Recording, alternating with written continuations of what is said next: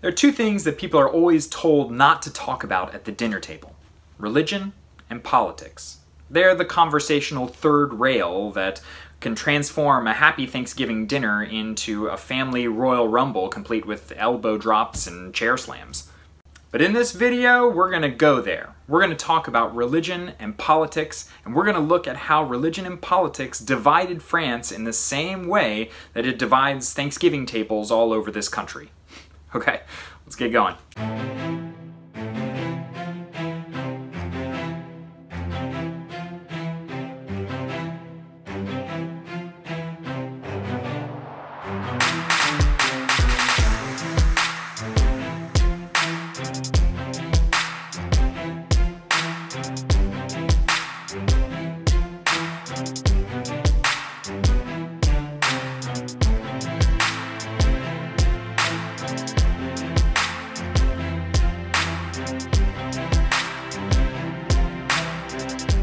For this lesson, you're going to need something to take notes with, and one primary source, the Decree on the Clerical Oath.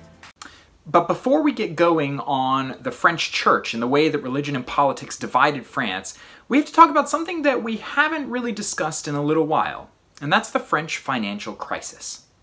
Remember way back in week 2?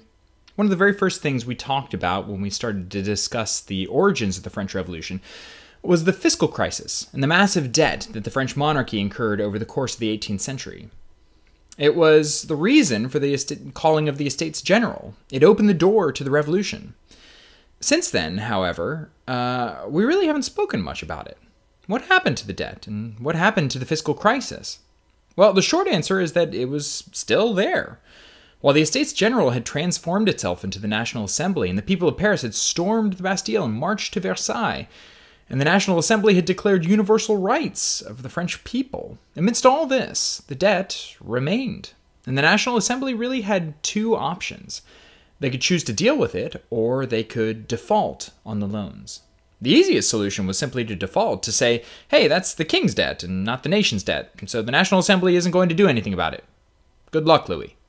But from very early on, people in the National Assembly felt this was a bad idea. Defaulting on loan repayments or passing the buck would weaken the credibility of an already less than stable political institution in the new National Assembly. Plus, many of the Assembly's members were debt holders. They were the ones who were owed money by the monarchy.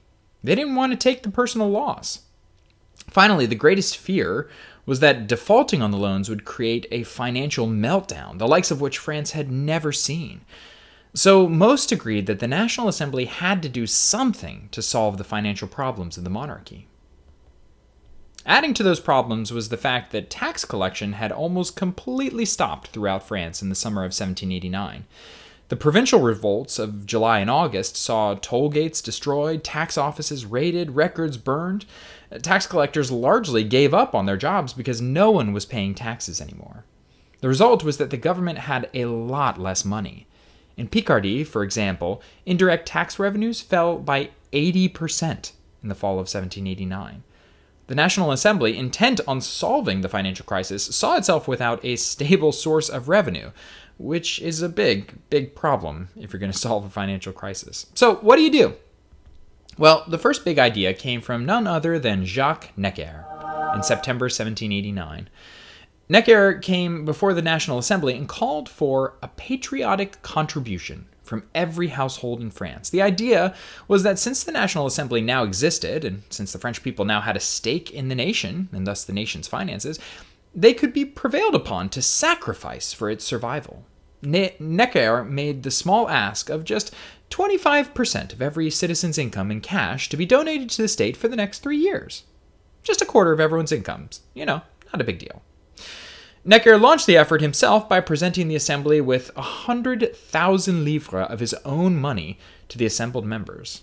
And this guy was a Genevan. He wasn't even French. Very romantic. The idea was idealistic, to say the least, and it had its flaws right from the outset. First, there was no mechanism for enforcing or even collecting the patriotic contributions of the nation. Contributions were to be completely voluntary. Had there been effective mechanisms for collection, then the National Assembly could have simply used them to collect taxes and not had to call for some voluntary contribution from all citizens. Necker was betting on the goodwill of the people. But he was sorely disappointed. By March 1790, 6 months after Necker's initial call, the state had only collected 1.042 million livres in donations, 100,000 of which, so roughly 10%, was Necker's original gift. Disgraced and probably disappointed, Necker finally resigned, and for the last time, in the fall of 1790. So, back to the drawing board. What to do with the debt? It was already in the closing months of 1789, as Necker's plan was still in effect, that some began proposing some more radical measures. One such plan came from the Bishop of Autun, Charles Maurice de Talleyrand, a liberal member of the upper clergy, and a guy who we'll hear a lot more about as the course goes on. Talleyrand was like Sieyès, a sort of career clergyman who was really interested in the revolution. On October 10th, 1789, Talleyrand came before the Assembly and proposed that the state pay off its debts by nationalizing the property of the Catholic Church. The Church, as you may remember, was one of the largest single landowners in all of France. Beside the properties that individual parishes and cathedrals stood on, abbots, bishops, and other members of the church were landlords for a great many estates throughout the kingdom. Talleyrand argued that if the state simply took control of all that property, they could use it to pay off the massive debt. Still a member of the church, Talleyrand suggested that 2/3 of the money made from the property would need to be given back to the church in the form of clerical payments so that priests and bishops could still make ends meet. But the remaining third could simply be put to servicing the debt. Others, however, took the idea even further.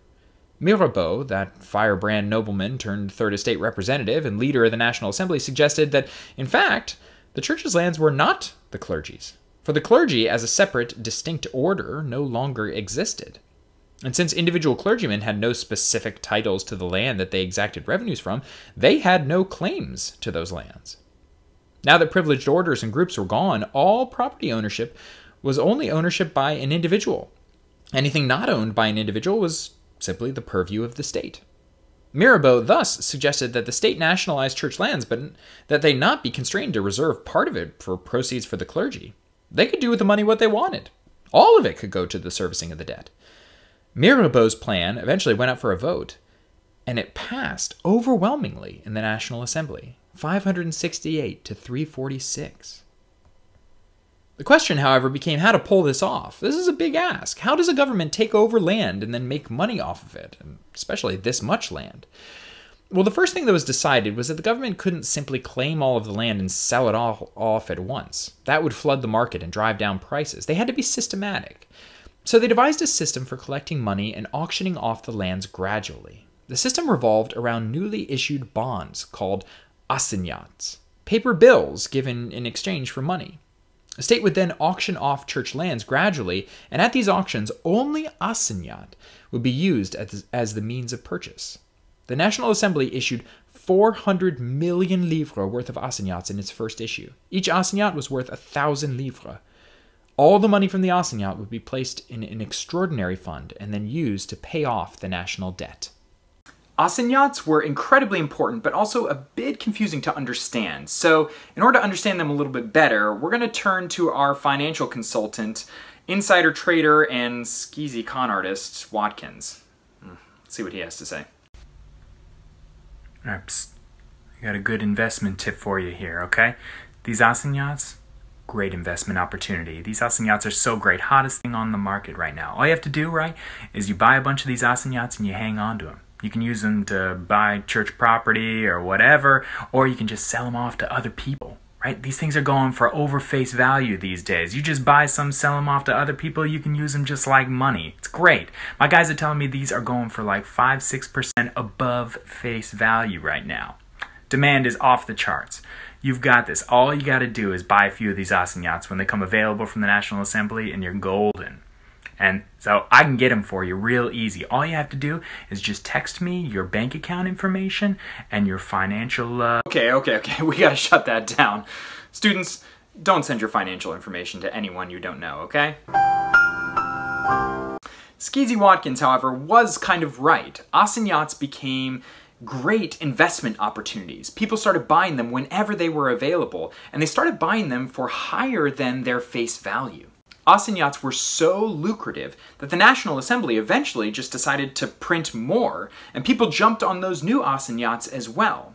In addition, they started trading those assignats and using assignats to purchase other things of value. And so effectively, assignats became pieces of currency. They became a money in and of themselves. In fact, this was so prominent that the National Assembly recognized this and decided to make assignats an official currency with legal tender in revolutionary France. Assignats became revolutionary France's money. From April to September 1790, the National Assembly went forward with 6 more waves of assignat sales. And those assignat sales went wild. People gobbled them up. In fact, by the end of September 1790, by September 29th, there was an estimated 1.2 billion livres in assignats in circulation in revolutionary France. But assignats became much more. They became symbols of the revolution. You see, people only bought assignats if they had faith that the revolutionary government, first of all, would last, and second of all, would honor its commitments to sell off church property.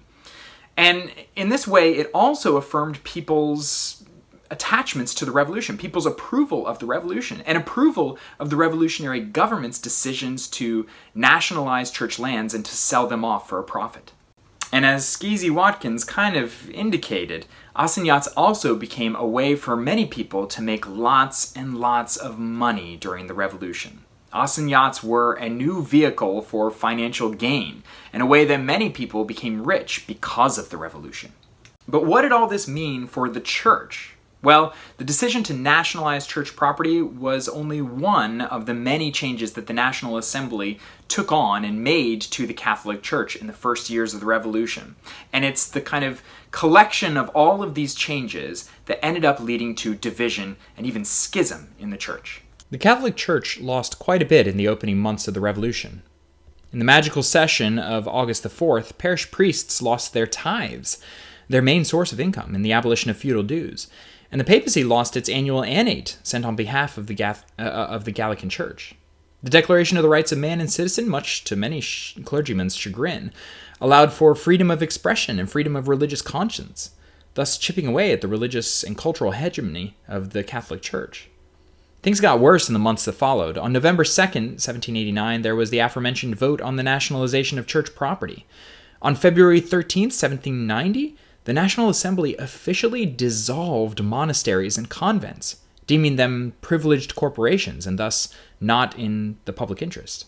And they prohibited the introduction of new religious vows. The revolution was already having a tremendous impact on the state of the church. In August 1789, the National Assembly also decided that they would take it upon themselves to reform the church and make it more consistent with the new order. They formed a special ecclesiastical committee and tasked it with ensuring that the church was in accord with the new revolution's values. The committee worked for the better part of a year, and then they came out with their new plan. What if we made the Catholic Church a part of the state? What if the church became a part of the political bureaucracy? It could no longer be a privileged institution. That was clear. But many revolutionaries still felt that it served a purpose, or could serve a purpose for the nation. The task was to make sure that the church was fulfilling that purpose on behalf of the nation. So, on July 12th, 1790, the National Assembly voted on the Civil Constitution of the Clergy, a new law that would totally transform the Catholic Church in France and make it, officially, a wing of the state. The Civil Constitution made all priests salaried employees of the state. It placed restrictions on their activities, for example, mandating that clergymen actually reside in the diocese that they were assigned to so that they could do the work of charity and service that they were tasked with doing. It redrew the ecclesiastical map and made dioceses the same as departments so that they could all function within the same bureaucracy. It placed a bishop at the head of each diocese/department and thus eliminated a bunch of episcopal positions and effectively creating new ones. It mandated how many parishes could exist in towns, how many, right, the number, and cities of various sizes, effectively decreasing the number of parishes throughout France.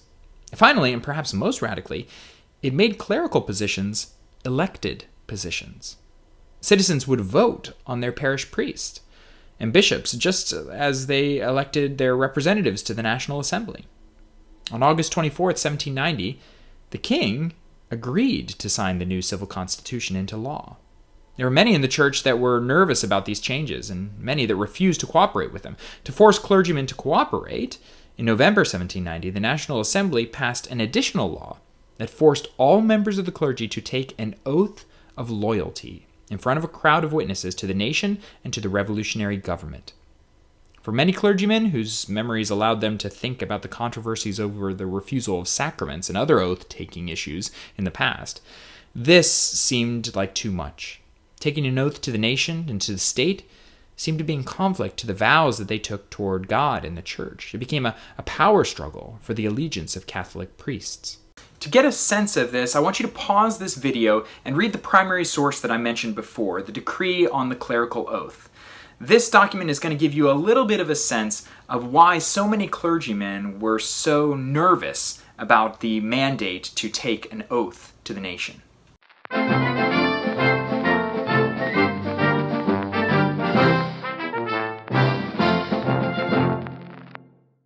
The decree is not a very long one, but it's rich with meaning. One thing that I think you should pay attention to the most is the end, when the National Assembly sets forth what the consequences are for not taking the oath. And here's what they say. In the case where bishops, former archbishops, and priests fail to take the oath, they will not only be deprived of their salary or pension, but also their rights as French citizens will be declared forfeit, and they will be incapable of any public offices. In the same way, all ecclesiastical or secular persons who ally themselves to form or to excite opposition to the decrees of the National Assembly sanctioned by the king will be pursued and punished for having disrupted the public peace. Clergy who refused to take the oath forfeited their salaries and their very rights as active citizens. Plus, that final paragraph stipulates that the consequences could be even greater. If it's determined that a priest's words or actions were deemed in opposition to the decrees of the National Assembly, then they could be prosecuted for disturbing the public peace. This decree opened the door for a massive controversy in the church, and in many ways, the first clear definition of the Revolution's enemies. The civil constitution of the clergy and the clerical oath totally divided the French Catholic Church. But it also produced tensions within the revolutionary state itself. And so what you'll see going forward is how religion became one of the main things to divide the state in the early years of the revolution. All of this might have turned out okay had the Pope at the time, Pius VI, weighed in and urged priests and bishops to go along with the changes mandated by the state. But the reality is that the civil constitution did much to strip the papacy of many of the rights that it had always held for itself. The papacy was the institution that drew out bishoprics and appointed bishops. The civil constitution became a power struggle for the Pope over his control of the church in France. And strangely, even though this power struggle was evident right away, he did not say this immediately. Pius VI remained silent for the first few months of the civil constitution. This opened the door to schism in the French church. The clergy was divided over whether to take the oath or not. Within the National Assembly itself, 109 of the clerical representatives took the oath immediately, but only 2 of them were bishops, and one of those was Talleyrand. In some areas, a large percentage of the clergy went along with the new changes. In Paris and its environs, and in the Pyrenees in the south and the southeast, oath-taking was really high. In other parts of France, however, rates could be very, very low. In Flanders and Alsace, less than 25% of the clergy agreed to take the oath. And in the West, the number of refractory clergy, aka the number of clergy who refused to take the oath, was equally high. Altogether, about 54% of the clergy in France took the oath initially. Thus, the civil constitution literally split the clergy in half. In April 1791, the Pope finally broke his silence and spoke out on the issue. In a papal bull titled Caritas, the Pope unequivocally denounced the new civil constitution and instructed all clergymen to either go back on their oaths or remain steadfast in their defiance if they had rejected the oath originally. Caritas convinced about 10% of oath-taking priests to go back on their oaths, to renounce them in public. The king himself got rid of his oath-taking confessor after the papal bull and brought in a refractory priest. Parisians and many supporters of the revolution responded by burning effigies of the Pope in public and disrupting the services of refractory priests. Images, such as the one you're seeing here, started to get published and distributed throughout France, mocking the Pope, the Church, the Papal Bull Caritas, and those who refused to go along with the plans of the National Assembly. And it's no wonder that the Pope's words had such an effect on members of the Church and everyone in France. This is how the Pope ended his papal bull. He wrote, "Take special care," talking to clergymen, "lest you proffer ears to the insidious voices of this secular sect, whose voices furnish death, and avoid in this way all usurpers, whether they are called archbishops, bishops, or parish priests, so that there is nothing in common between you and them, especially in divine matters. In one word, cling to us being the papacy here, for no one can be in the Church of Christ unless he is unified with the visible head of the Church itself and is strengthened in the Cathedral of Peter." If we're looking for ways that the harmony of the early revolution, the ways that the spirit of 1789 sort of cracked and fell apart, well, we can't ignore the effect of the civil constitution of the clergy, the rejection of that civil constitution by the Pope, and the division that it caused within the clergy, within the Catholic Church in France. The affair over the civil constitution of the clergy didn't stop in 1791. It continued to divide people in France, and it continued to set a part of the church against the revolutionary state.